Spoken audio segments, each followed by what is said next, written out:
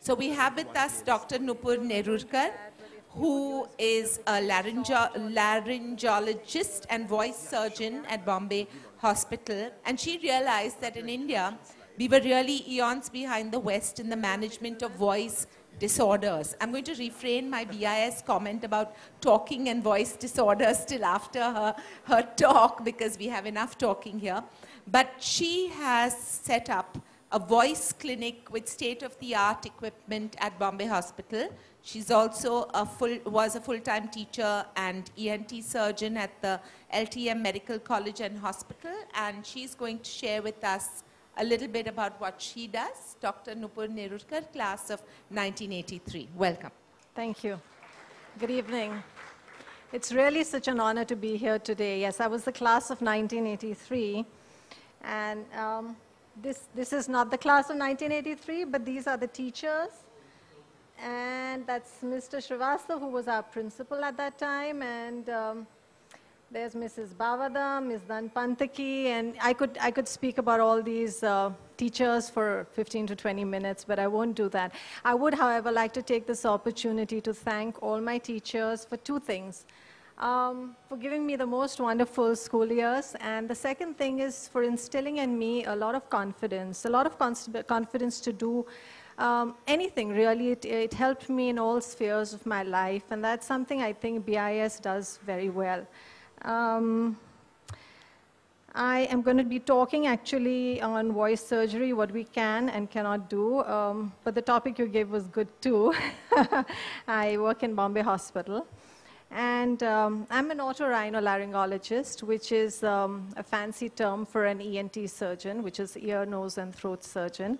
So I became an ENT surgeon 18 years back. And for 9 years, I just practiced ENT surgery. And then I kind of reached a stage where I was getting very bored of ENT surgery and routine ear work and nose work. And I wasn't exactly sure what I wanted to do, but I wanted to do something different. So I said, let me just go to the States, do a fellowship in something specialized.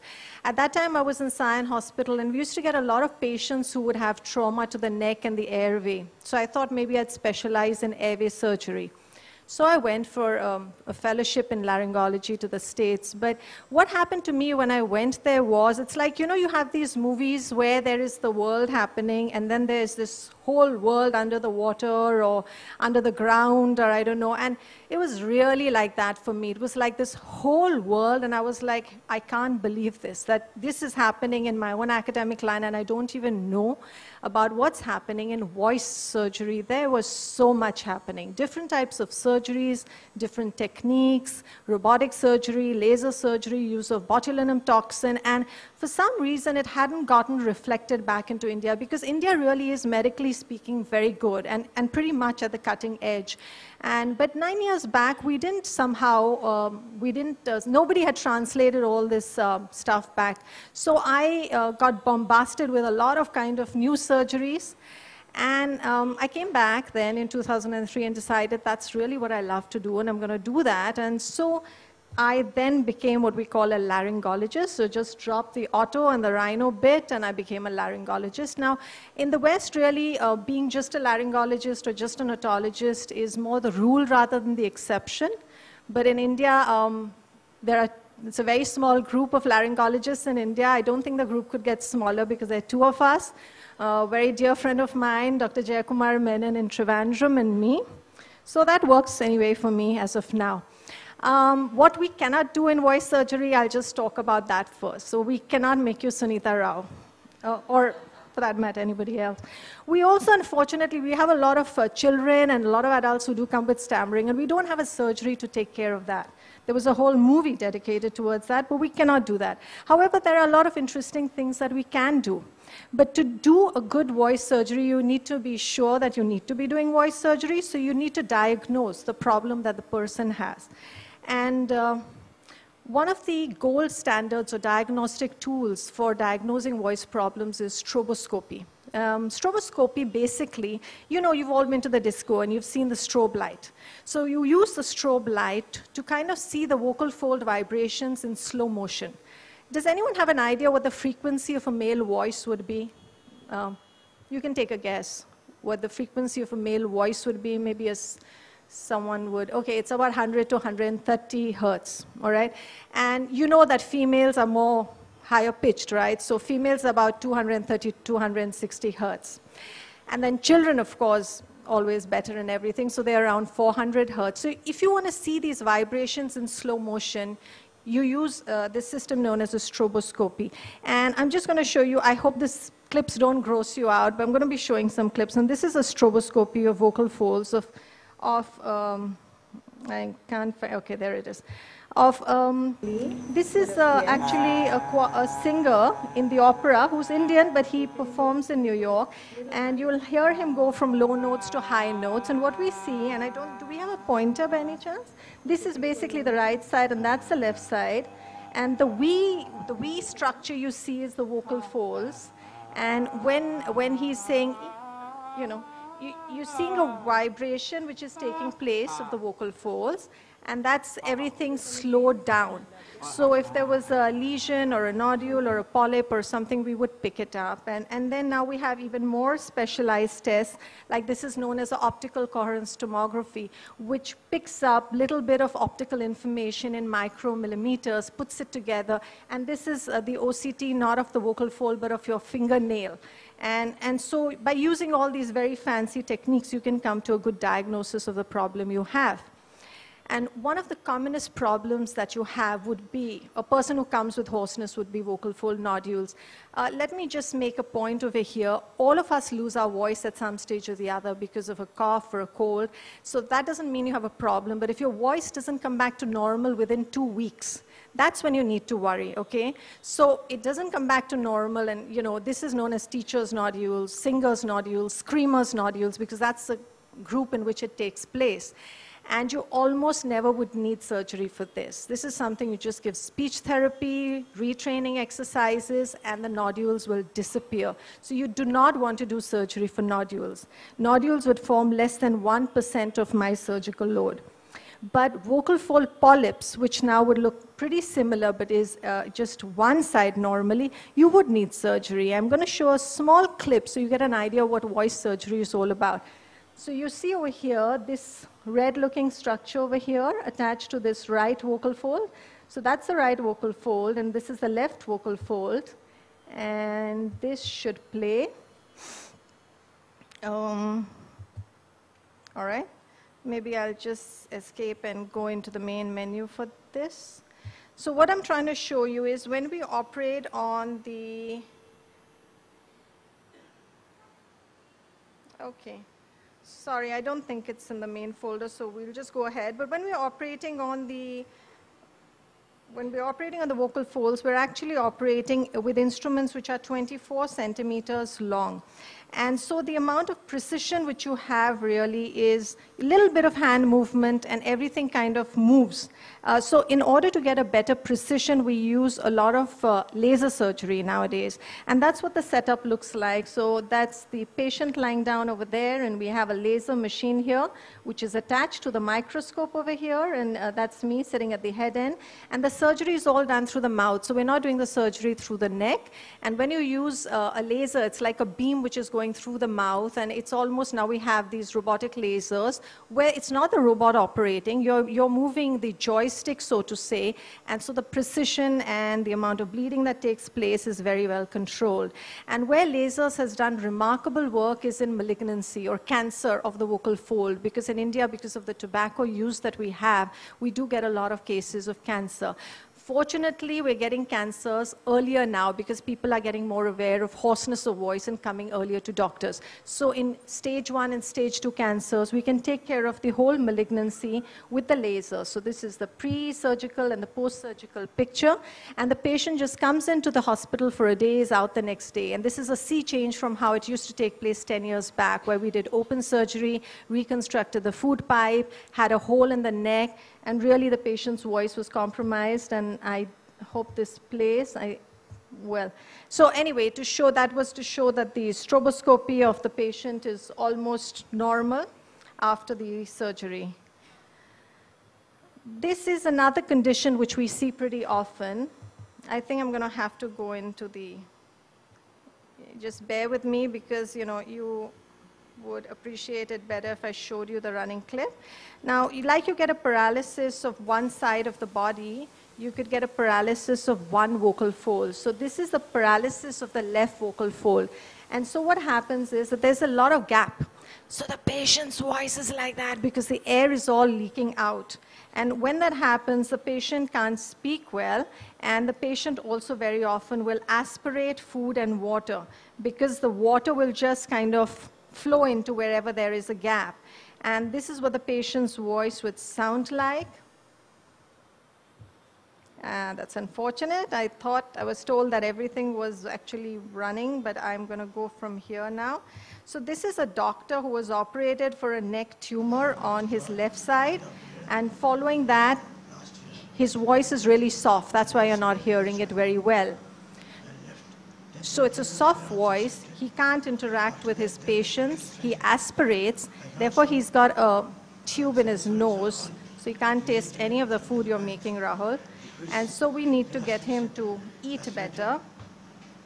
So what we do is a very simple, well, sort of simple surgery, where we need to basically push that vocal fold so that the gap is not there anymore. And we call that a thyroplasty surgery. So we take this silastic implant and we carve it, and we open up from outside, make a small window into the thyroid cartilage and push the vocal fold. So you're not really operating on it. When you push the vocal fold, you kind of take care of the gap. And the entire surgery has to be done under local anesthesia, and the patient is awake because you are hearing the voice of the patient, and you're going to make that size of the implant vary depending on the best voice of the patient. So with the implant in, then what happens is that, okay. So we have the gap gone away then, and the voice of the patient also gets stronger. And I'd just like to show you what it looks like when we have the implant in, that the gap is gone away. And that's what it is like. And we'll also hear what the patient sounds like.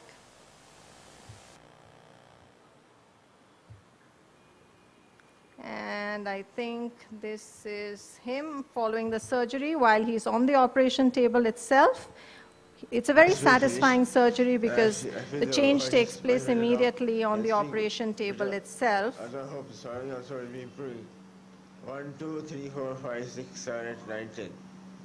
Can you say that again, please? 1, 2, 3, 4, 5, 6, 7, 8, 9, 10. Now take a deep breath and say E for as long as you can. Okay, I'm going to now talk about some fun surgeries. We can actually change the pitch of your voice. We can make the pitch more, or we can make the pitch less. And why would we want to do that? Sometimes you hear men who've got a very high-pitched voice, and they almost sound like women, and it's not appropriate for them. Very often these patients can improve the pitch of their voice with speech therapy, but sometimes they can't. And then we do, you know, if you just imagine the guitar strings, and you want to decrease the pitch, so you make them a little less tense. You do exactly the same thing to the vocal folds. You just make them less tense by a laryngeal framework surgery. And so I will make you hear the voice of this particular patient who's got puberphonia. That's what the condition is called, puberphonia, because it's at puberty that your voice actually changes. And if it doesn't change, then we call it puberphonia, and that's what he sounds like.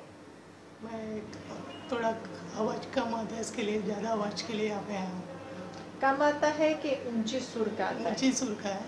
So if you were talking to him on the phone, you'd probably think आवाज भारी करने के लिए आया। आपने बोलने का कुछ व्यायाम लिया है?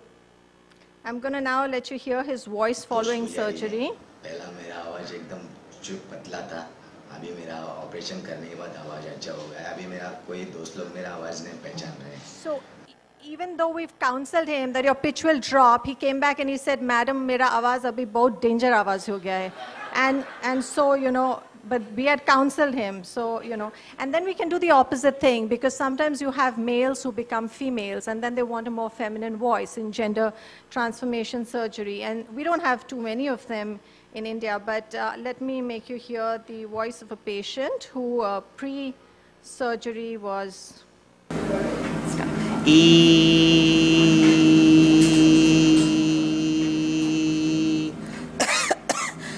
Okay, Okay, because we're running short of time, I just want you to hear her after surgery too. Where here we've stretched the vocal folds, so she's going to have a more feminine voice.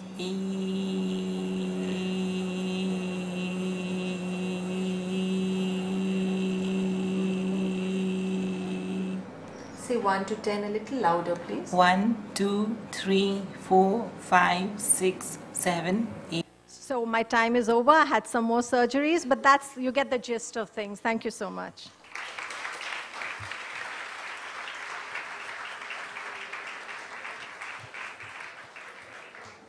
So we moved from food to voice. Does anybody have a question? Would anybody? Yeah, there's a question, Jahan. So, after you have a voice-changing surgery, is there a period of time where people can't say something that they used to be able to say? Like, is there an amount of time they take to get used to their new voice?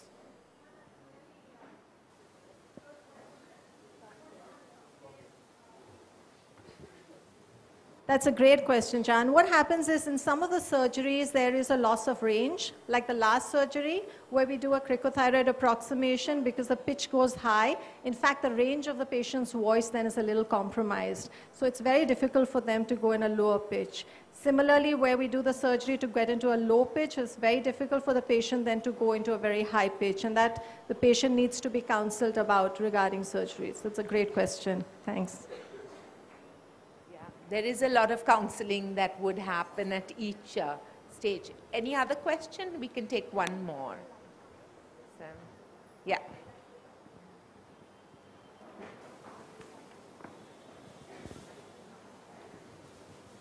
Hi. Could you tell us a bit about what smoking does to the voice box, even in cases where it doesn't lead to cancer? Yeah, sure. You know, before cancer, there are many things which happen. There is dysplastic changes which take place, which are precancerous, and those are actually more common than actually smoking.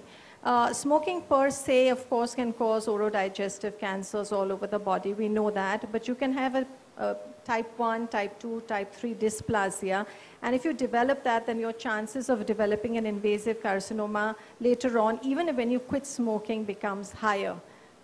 You usually, you sometimes hear a lot of people where they're smoking heavily and their voice becomes very hoarse and deep. Yeah, Is something happening to the vocal cord there? Is so getting damaged? No, it isn't exactly damaged, but can you imagine vocal folds ballooning up and filling up with a lot of water? So it's an edema, and there's a name for it known as Rinke's edema, because that space in which the water fills up is Rinke's space. And so a lot of singers actually take 1 or 2 cigarette puffs before singing because they want a deeper voice. I mean, I'm talking about the male singers. And the Rinke's edema actually is totally non-malignant. It's not malignant, it never would become malignancy, but it's an edematous reaction, and that's what causes a very low-pitched kind of a voice. And if the person is very concerned about it, you can do surgery, but there's no point doing it if you don't stop smoking. Because if you do continue smoking, the Rinke's edema is guaranteed going to take place again. Yeah. Thank you so much. I think that was really very, very enlightening.